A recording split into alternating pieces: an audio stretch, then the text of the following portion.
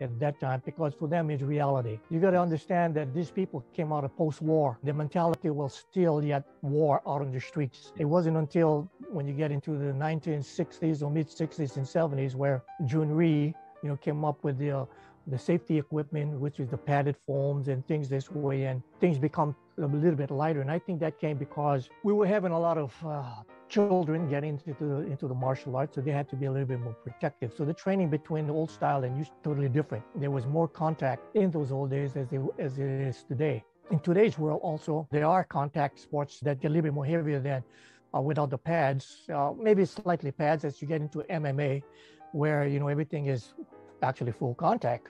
The last one standing or the one that's standing is the ultimate winner. In the old days too, in places like we used to have in Hawaii, in the middle of the sugarcane fields, or later on it was the Civic Auditorium, where they would have almost sort of like death matches, especially when it came to the Filipino fighter night of Eskrima, Kaleo, Arnez. They used to have this kind of competitions. But yeah, we did have the kind of competitions where it was a little bit more violent. When you